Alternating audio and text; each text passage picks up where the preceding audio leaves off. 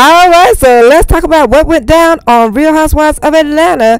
We can see how the friendships are winding up between the Real Housewives.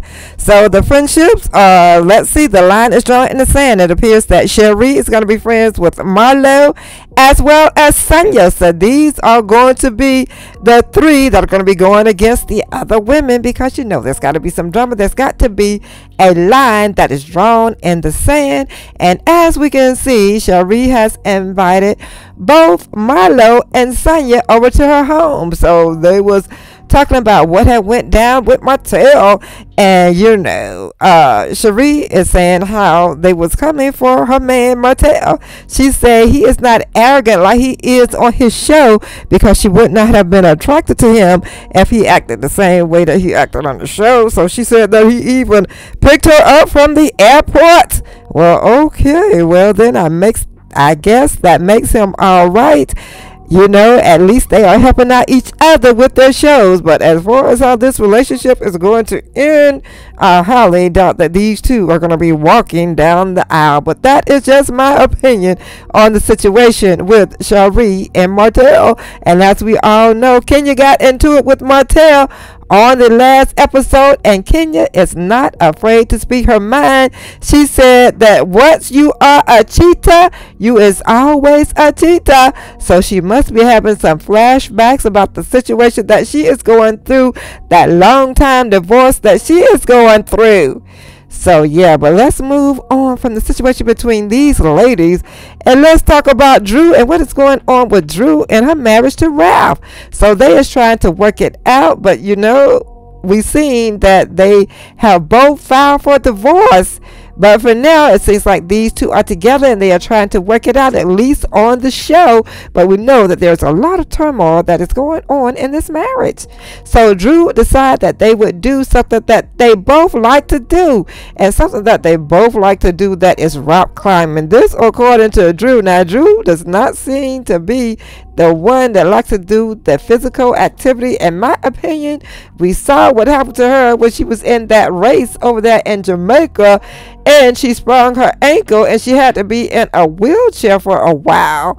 But she is still trying to do the physical activity because she is trying to make this marriage work. So they was doing the rock climbing thing in that venue where they were rock climbing, and she's trying to climb with these long fingernails. So we know that Drew is not physical, and it seems like she was about to break her fingernails, but she did not give up. She made it to the top of the rock climbing thingy, but then she didn't know how to get back down, and she was bumping and falling against the wall. So it is amazing that she made it back down to the bottom in one piece. But yet and still, she said this is something that they both like to do. So anyway, they are trying to do things together in order to save the marriage. And at the end of the rock climbing, they had a heart-to-heart talk. Well, anyway, they was talking to each other. And she was telling Ralph that, you know, she's getting into her singing thing now, and how does he feel about it? So, you know, he was uplifting. He was, you know, he was with it. He said that they are like Ike and Tina. And, you know, I'm sure everybody was thinking, man, you hit the nail right on the head. But Drew was not having it. She was appalled. She was like, she thought that they was more like Beyonce and Jay-Z, but he is talking about they is like Ike and Tina. And that reminded us of how he was treating her on the last seasons of The Real Housewives of Atlanta. And we was like, that is right. You got it. Ike and Tina. So yeah, this is what is going on with Drew and Ralph. They are trying to save their marriage, but it doesn't seem like it's going to work out in the end for them. Well, they have filed for divorce. They haven't, you know, signed on a dotted line yet. And if it's anything like Kenya and what her divorce is, it could take years. So they might have some years to try to work out this situation. We see that Candy has been going somewhere, but anyway, she is meeting with Don Juan. And she's making out all this list of things that she has to do. And one of the things that she has to do, apparently now she has to go see Drew, because Drew is going to be performing with Candace. You know, Candace from the Real Housewives of Potomac. So apparently Candace is on tour. Who knew that Candace was on tour? She did have that hit song. She performed it on this episode. The song that she had with Trina, you know, that Trina was rapping on. So anyway, Drew went to Candy's performance because Candy's invited her as a special guest. And Candace, we can see, is doing her thing while she on tour, shaking her little body up there on the stage, kind of Beyonce-esque, and got that hair blowing in the wind. So she is taking notes from Beyonce, as we can see. So she is doing her thing. She is going all out on her performances.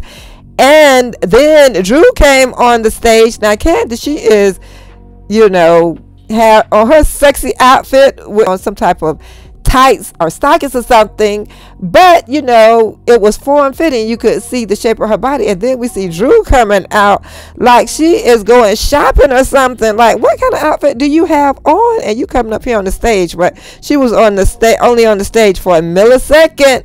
So I'm thinking, you know, Candace invited her to perform so that she could invite other people to come to the venue. So that was smart on Candace's part, to have other people to come to her show, you know, to make that money. I'm sure that they probably paid to come see them perform.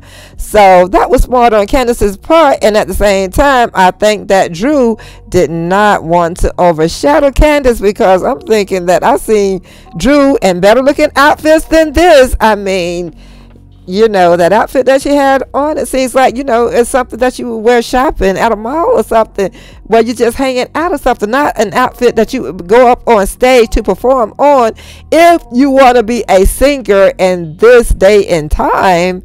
So I'm thinking that, you know, she did not want to overshadow Candace. She didn't want to get kicked out of the venue. You know, if you try to outdo somebody, you know, and they invite you to perform at their show, because we seen her when she was singing that happy birthday song. Who was she singing that happy birthday song to? I don't forgot now, but she did it very well. And we all know that Drew can sing. And right after the venue, after she performed, it seems like the ladies got into it once again, because they were talking about Bravo Con, and Sonya was not feeling the way that Drew Sidora was acting at Bravo Con. The way that she brought up and said that she felt like Sonya was coming at her. Well, I have to be Team Drew in that situation, because it did seem like every chance that you got, you did come for Drew. If I remember the last season correctly, that is just my thought and opinion on the situation.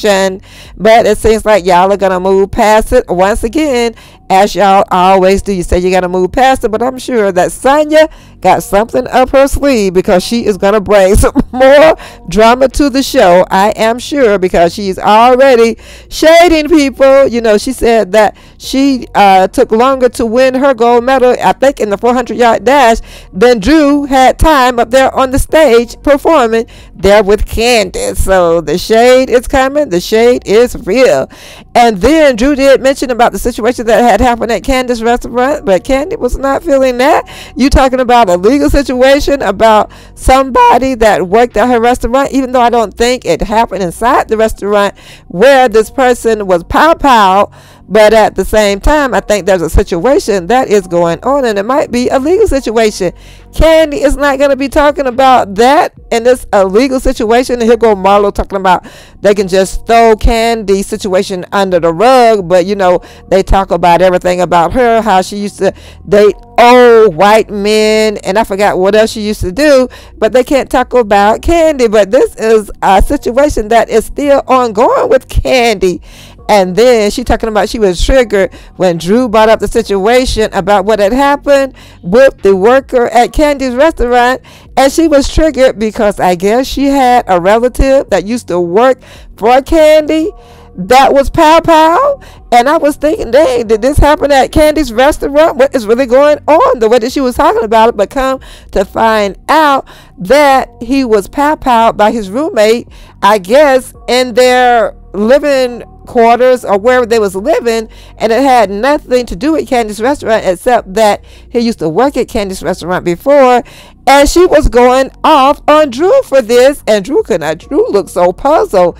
It was very puzzling, because she's going to interject that situation and try to act like Candy is getting away with not talking about situations, and she's going to talking about, I think she said it was her nephew, that is not here anymore. So that's unfortunate. That is an unfortunate situation. But I am like Drew, I am puzzled about why you were shouting at Drew for this. So that was really puzzling. So there is a lot of drama, there is a lot of craziness that is going down already on Real Housewives of Atlanta, and it seems like there is more drama that's to come.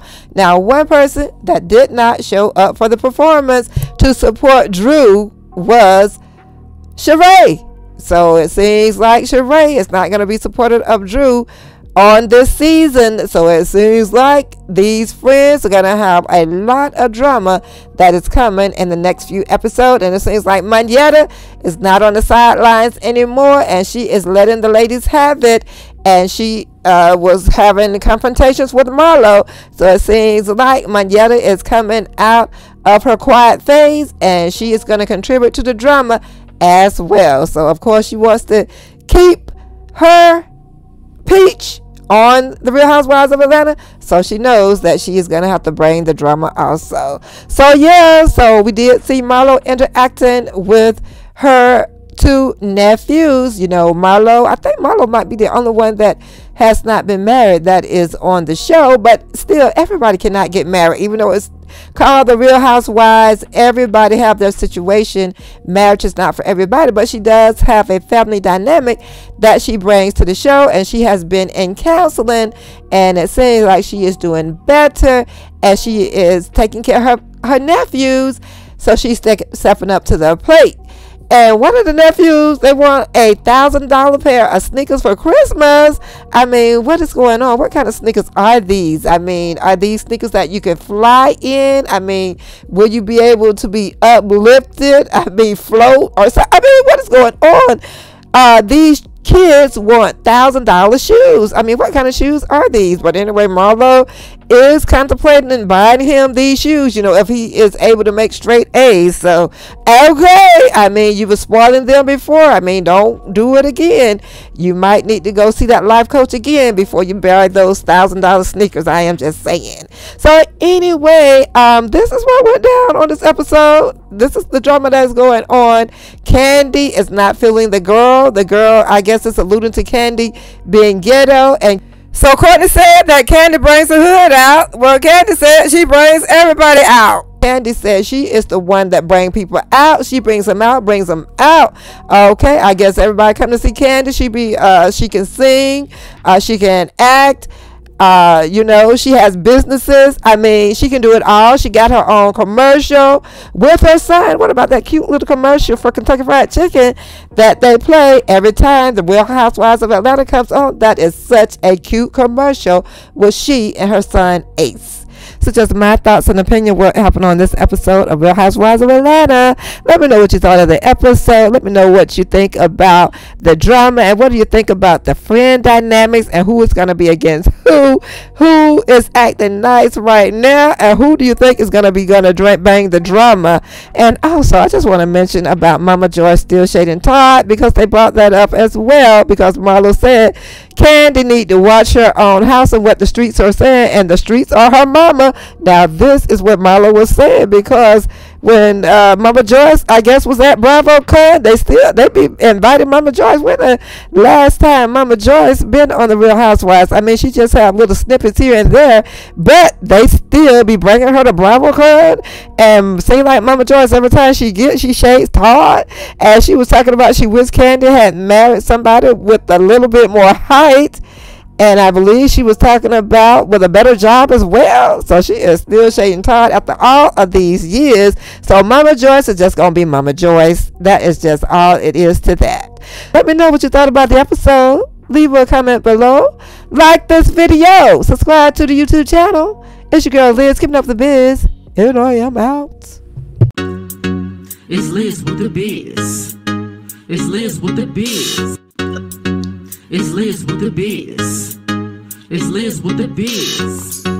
It's Liz with the biz. Yo, this is Liz with the biz. It's Liz with the biz, telling it how it is, and she gon' keep it real, cause it is what it is. It is what it is. Yo, this is Liz with the biz.